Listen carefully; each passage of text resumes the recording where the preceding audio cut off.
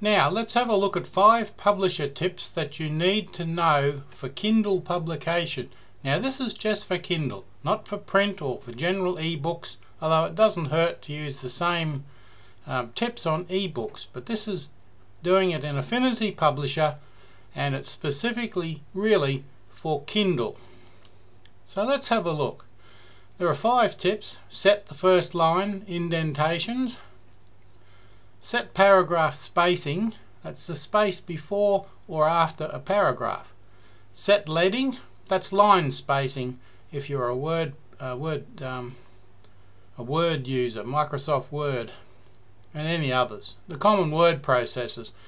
It's not actually line spacing, it's called leading, and there's a reason for that we'll go into later. Formatting chapter titles and adding page breaks between chapters. 5 simple tips. And if you miss any of these, it could ruin your ebook, your Kindle ebook. Most of these options can be set in your master page before you load in your document, but others you will have to highlight your document and add them as you go through editing your document. Fairly easy to do. So, first line indent, you set that in the paragraph panel on the right hand side. And you can see the arrow pointing at that. If you highlight over that, hover over that, you'll see that it says first line indent. Now set it to 5mm. Publishing for Kindle ebooks or even KDP or print books that matter require consistency of typesetting. So you want this throughout your document. If you highlight the entire document and set that, it will set your entire document. Now the first line indent refers to the first line of every paragraph, being indented by a specific amount, but not set by pressing the tab key. Don't use the tab key and the enter key to put spacing and gaps in your document. The Kindle Creator really hates that and will mess up your document something terrible. So go to the paragraph panel and set first line indent to 5mm. This is step 2, or if you like, tip 2. Tip 2 through the tulips. Paragraph spacing. Do not put returns between paragraphs. If you press the enter key, you will end up with ugly breaks in your Kindle book and very poorly formatted text, including missing pages. In fact, if you put 4 carriage returns after a paragraph, it will actually put a blank page in your Kindle document. And you probably don't want that. So go to the paragraph panel again and set space before paragraphs and space after paragraphs to 0mm. Because Kindle documents have very little in the way of formatting because the user can format them however they like. So set the before and after spacing of paragraphs to 0. Now 3. Leading. That is, line spacing. Now this can be a little tricky until you sort of get your head around it.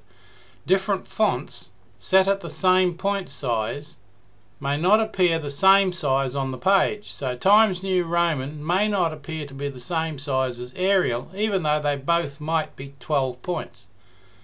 A side effect is that fonts that run small will need less line spacing and vice versa. So a very small font generally needs less line spacing. That is, the leading can be slightly less. So go to the paragraph panel and set your leading to 1.2. This will change then to 14.4 point, which is correct for the Palatino 12-point font that I have this document set to. Now this won't be the same for all, but there is a general rule. And I'll show you that in a minute, and that is that leading for a paragraph should be 1.2 to 1.4 times the size of the font. Always in that range. Line spacing affects the length of a document more than point size. If you need to fit a document onto a certain number of pages, try adjusting the line spacing or leading first. Line spacing notes here So line spacing is 120 to 145% of the point size. That's 1.2 to 1.45. Line spacing is the vertical distance between lines of text. Now most writers use either double-spaced lines or single-spaced lines, nothing in between, because those are the options presented by, well, most word processors.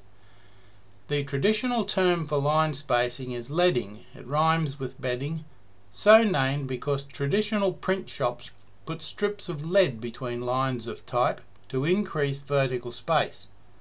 Sometimes you see this term in typesetting software.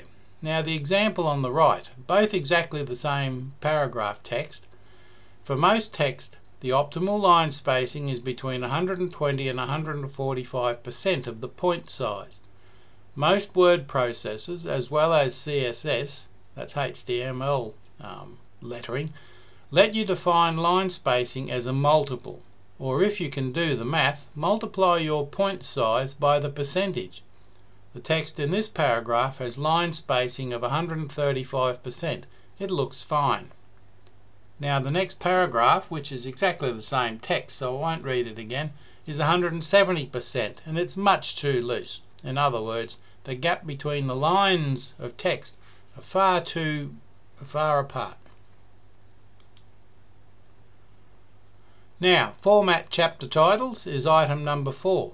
The chapter title in a Kindle ebook does not need any special formatting other than to tell Kindle that it is a chapter heading, usually style heading 1. It's best not to set this in a master page, but simply move through the document and set each heading to style heading 1. When Kindle Create formats your document, it will see these headings and use them for the auto-generated table of contents if you select it. If you generate your own table of contents, it will look strange and conflict with the Kindle one because Kindle documents don't have page numbers. Remember that. On a Kindle there are no page numbers. So that's chapter title. Now tip number 5, add page breaks after chapters. Now between chapters you don't stand there putting in carriage return after carriage return to get your text onto another page. That will really mess Kindle up. Put in a page break. Because the way Kindle works and the ability for users to change almost everything about the document on a Kindle, you need some separation between chapters. Otherwise you have one huge long text that's very difficult to read. Don't use carriage returns. You should insert page breaks. These will be seen as what they are, and there will be separation between the end of one chapter and the start of another. I've added this dotted line and arrow to point out the insertion point. Obviously I'll remove that before I print the document, otherwise you'll have these funny little arrows all through your document. But you go into the text, insert, breaks and page break, and that will put your document on a new page, and it'll look just like that. That's how it looks in Publisher. Page break, new chapter on new page, and that's how it will look in the Kindle. Now other things of importance. Once you've done that, you can add front matter. Front matter includes title on its own page, page break after it, dedication on its own page with a page break after it, and copyright page on its own page with a page break after it. With a Kindle book you don't need a table of contents to be put in because you don't have page numbers. You can add back matter, that's everything that comes after your story. Back matter includes about the author. You can tell everybody how famous you are hoping to be. And bibliography, well, a list of things in the book, sometimes referred to as an index. That goes at the back of the book. Now, that's really all there is to it. Thank you for watching. Don't forget, please subscribe to my YouTube channel. I always appreciate it and it keeps me going.